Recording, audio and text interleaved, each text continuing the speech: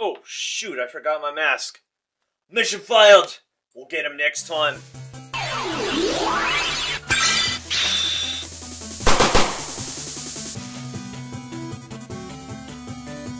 What's up, everyone, and thank you for joining us once again on the Dstar01 channel. I'm your host, Dexter, Arafiles, and thank you for joining us for another Figure Fix Friday. Today we're not really fixing a broken action figure, we are modifying a current accessory for an action figure. And today we're going to go over Little Armory Paints. We have here a airbrush setup. If you guys are unfamiliar with this, you can visit my Twitch on twitch.tv/Dstar01. I paint customs every Wednesday. So, yeah, go ahead and join us there and watch me live stream. But for now, we are going to be looking at paints, and we're going to make this Little Armory M4 into the Task Force 141 M4 from Modern Warfare. That's right, we're going to be making a customized M4 from a video game. I'm pretty psyched about that. I'm going to tell you the process on how to do it, but first let's go over these brand new paints. What are we looking at here? These are lacquer paints from Mr. Hobby. These are all gun colors, which is really nice. We rarely get to see anything dedicated to firearms in models, so these are really excellent. So here are the colors that you can pick from the Little Armory line. We have here a kind of like a flat black, which has a metallic sheen to it.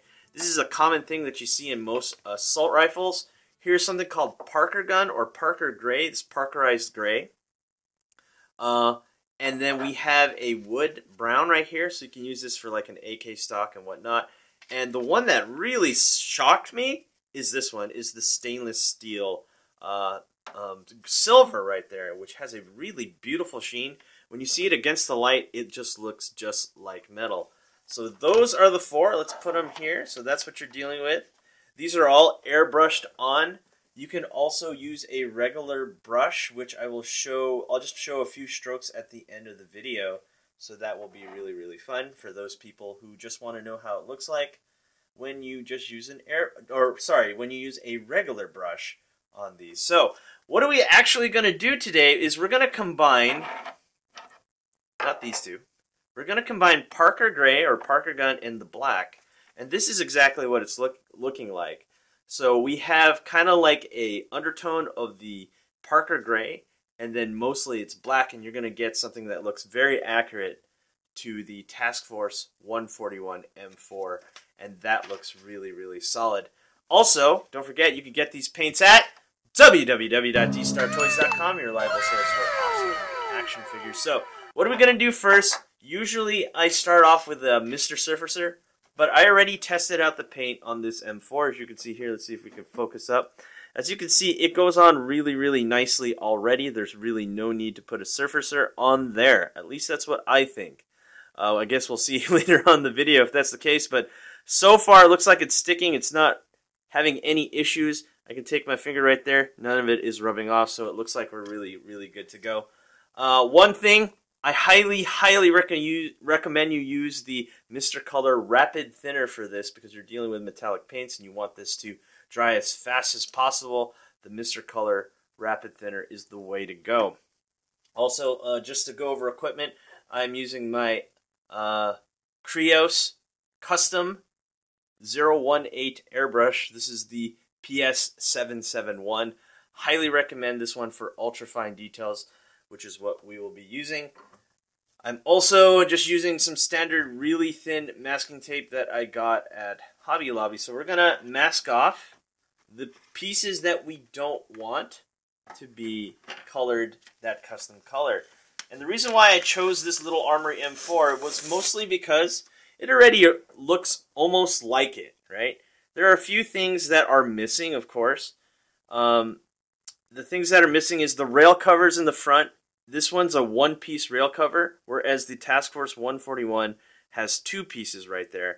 The drop grip doesn't have this forward part right here, but it's still similar looking. And the one thing that's kind of annoying me is even though it has the correct pop-up sights, the pop-up sight in the front for the Little Armory gun is not popped up correctly. So you can never get that going up because this gun was honestly made for the EOTech sight that it comes with.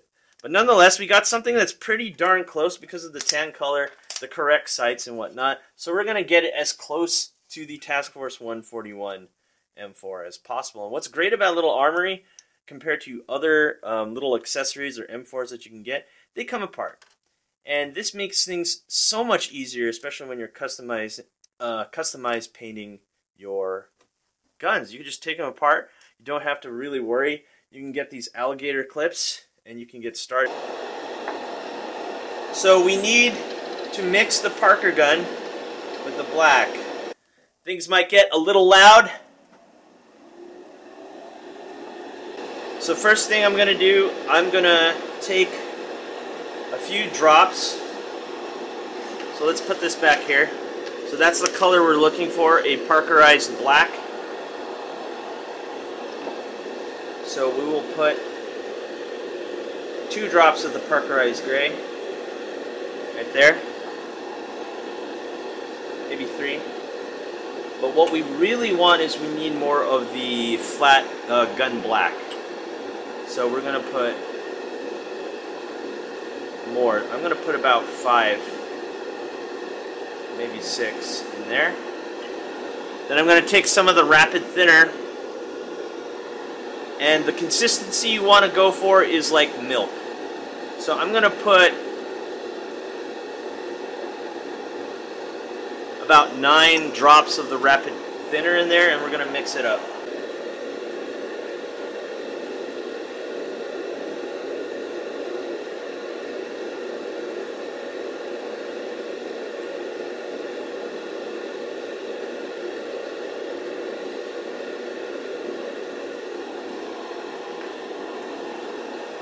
Alright, we're going to do a quick test. Okay, let's talk about the settings of the airbrush first. I put it to from 0. I counterclockwise a little bit to 1, almost to 2. No, we're mostly 1 right there. And then I put it to the lowest pressure on the bottom right here. So we control the trigger pull down to 1, and we put it at the lowest pressure where it actually can let go some paint, so we can get in there with some really nice fine details. So those are the settings for that. Also, I'm going to put up on the screen exactly how many drops we're dealing with. I put in 3 of the Parker, I think 5 of the black. Maybe you want to go 6 if you want to go a little bit darker. And I put about 12 drops of the rapid thinner, so it got it to that consistency. So now we're dealing with something really nice. So now that that's done with, let's start masking up the spots we don't want to be colored black, which is mostly the stock. So I'm going to handle that right now. Pretty simple. You're just going to take your tape and you're going to tape it up. Give me 1 second. Alright, so pretty much all we did was tape up the stock, and everything else is going to be colored black, as you can see on the Task Force 141 M4. We need the upper receiver black. We need the barrel, the flash hider, and the rail system black, and we need the tube here, the stock tube, to be colored black as well. We might as well put in the magazine. Their magazine, I don't know why they do that. They just put tape on it. That's really silly. But here we have a Magpul magazine puller thing for quick draw. Sorry. For your vest, but so sure, we're just going to paint that up as well. So let's get started. All the tan parts we're just going to put aside so we don't get any splatter on them. Our paint is ready to go. Let me grab some gloves. Okay, so all we're really going to do is paint this black. That's really it. Or paint it our custom color, and then we're going to see how it looks at the end. And then we will showcase some of the figures with the color, and it's going to be really nice. Hopefully. Alright, we're going to work on the stock. We already got that all taped up, and all we need to do is just paint this tube. Want a nice even coat. We're spraying from quite a distance here. About 3, maybe 4 inches away. Don't want to get too close where it cakes up. Let's get the top there. Make sure you get all sides. And we want to just layer it on. Ooh, that's looking really nice.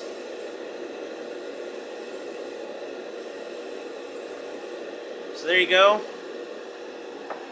Give that a look. Looks really nice. I like that metallic sheen it gives. Okay, next up, let's put this aside for it to dry. Actually, it's a rapid dry. It should be pretty dry already. Let's touch this right here. Ooh, look at that. The rapid dry thinner really gets it nice and dry already. That's really cool. Now we're going to work on the stock here. Let's put these alligator, or not on the stock, sorry, on the rail system here. We're going to color that the same color as well.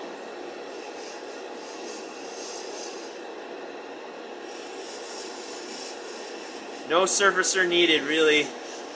It's sticking really nicely to it.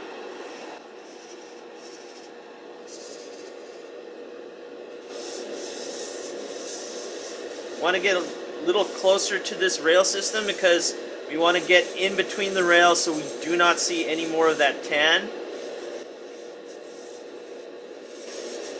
But we always want to keep the brush moving up and down, or left and right, so you don't stay in one place so it all cakes up.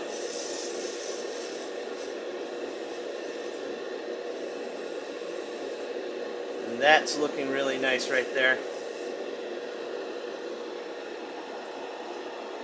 I'm going to remove the barrel. We're going to work on the barrel next. Get the top.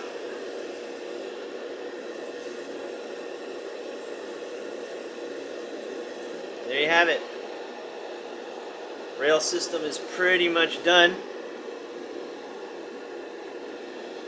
My glove broke. That's okay.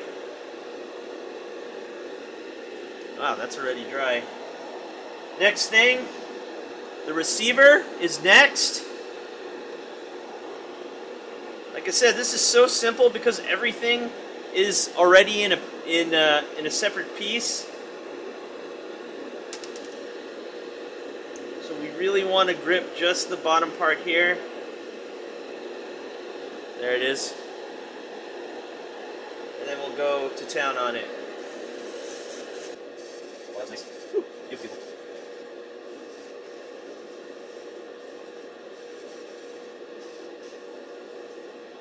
Look at that, guys. Now we just want to get this bottom part that we missed because of the gator clips.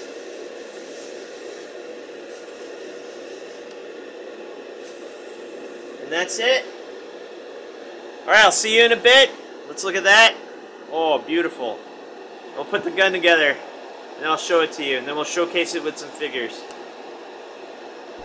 Alright, guys, we're done. And let's take a quick look at this M4. And let's look at Mio there. Wow, wow, wow. That M4 looks absolutely stunning with the mix of the flat black and the Parker gray. We have a very accurate looking M4.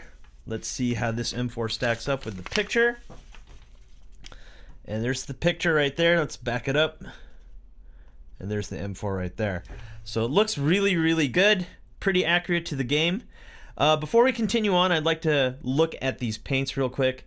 Here's the Little Armory black, Parker gray, the wood, and the stainless steel silver. Let's go to the top cam right here. So on the top cam, you can see what I did right here. This is how they look like when I used a paintbrush. So a lot of people who don't have an airbrush would like to know how it goes on paper. And let's go to the front cam and I'll show you exactly what I mean. As you can see, this paint is extremely smooth. Hardly any paintbrush strokes. You can see a little bit on the stainless. I mean, it's still there on the stainless and a little bit on the Parker gray, but the black looks like it went down really smooth, as well as the wood stock right there. So I mean, if you look really close, you can see some brush strokes. But yeah, I mean, if you just want to paint it on, you don't have the time, or you don't want to spend that much money on an airbrush, then doing a regular brush is fine as well. So there you go.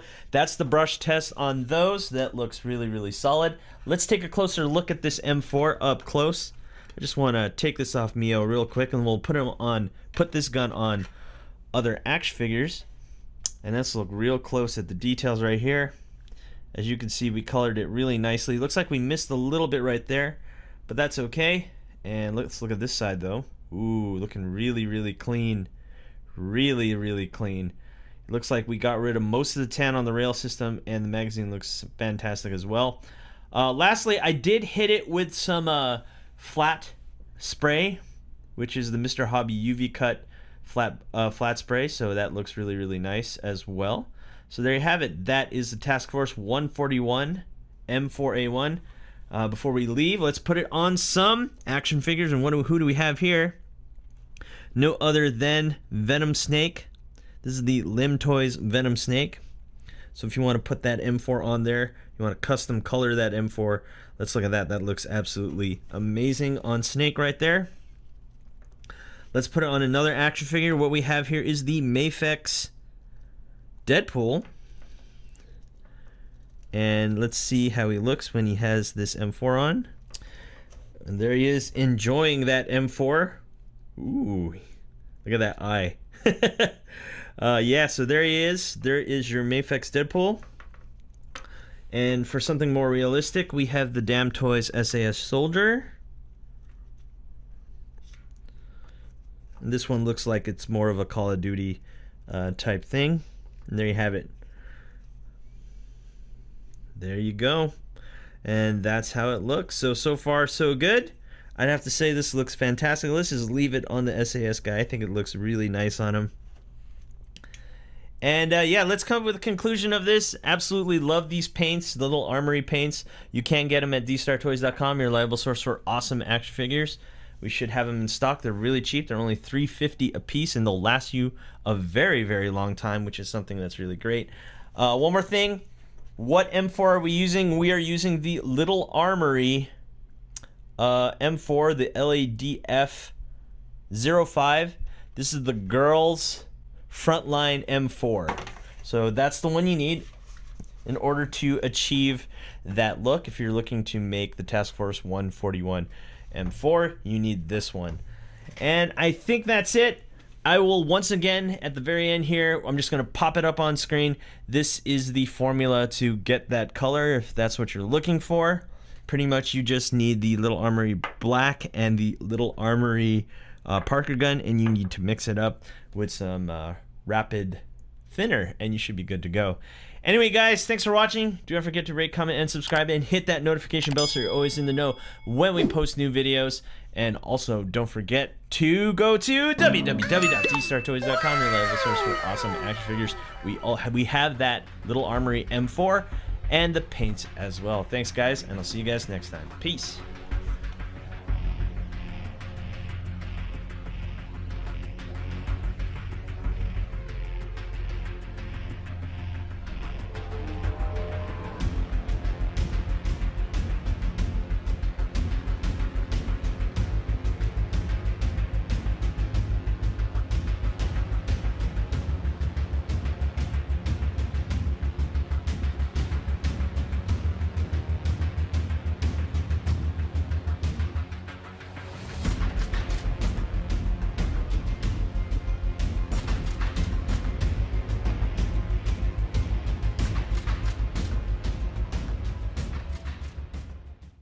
Hey you! Thanks for watching. Rate, comment, and subscribe. Where? Right here. Not there, right here. You. And thanks for watching. So, rate, comment, and subscribe. Right here, right there, right here. Yeah.